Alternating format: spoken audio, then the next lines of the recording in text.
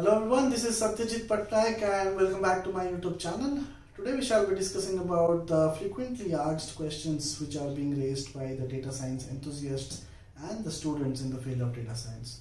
So we shall be talking about the educational background, what kind of industries are hiring data scientists, and a lot more questions in this video.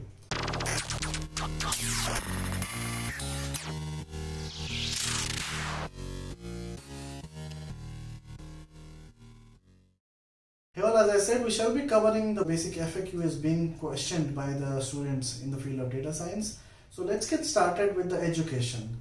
Now many people ask me that is masters or PhD required in the field of data science? Let's get started with this particular survey. As per one survey conducted by one of the university in the United States, it reveals that 43% of the data scientists working in the United States were master's degree holders.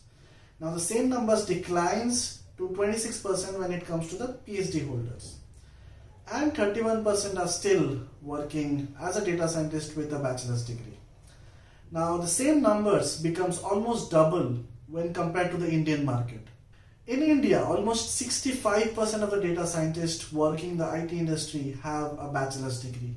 So that makes it clear that master's degree or a PhD degree is really not relevant or not much required to become a data scientist in India. If you are looking out for a career opportunity in abroad, maybe you need to have a master's degree or a PhD degree to land up a job, but that's another topic we shall be covering in my next video.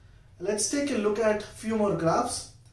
It has been seen that almost 71% of the people working in this field are males. Now it clearly states that it's a male-dominated industry or a male-dominated job, right? Let's not get biased with the numbers. Women have equal chance landing up a job as a data scientist. Next, we shall be discussing about the sector or industry hiring the most of the data scientists.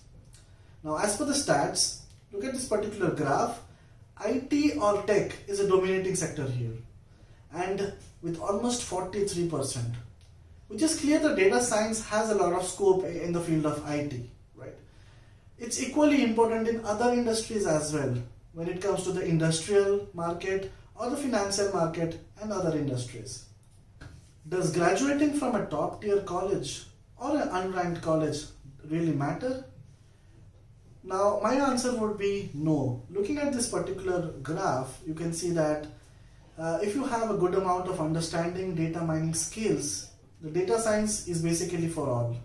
Go to the last topic now, when and how to get started in the field of data science. Now the answer to this is very simple. Like, there are a lot of e-learning portals, there are a lot of e-learning courses available on the web right now. Many of them are self-learning and many of them are instructor-led. So choose wisely and get started in the field of data science. Now if you have any queries related to any topic in the field of data science, if you need career guidance, career counseling, anything, please reach out to me on my LinkedIn profile. The links are already provided in the description below. You can also leave a comment and I'll get back to you. In the future videos, we shall be coming up with a lot more topics related to statistics, machine learning and data science. Thank you.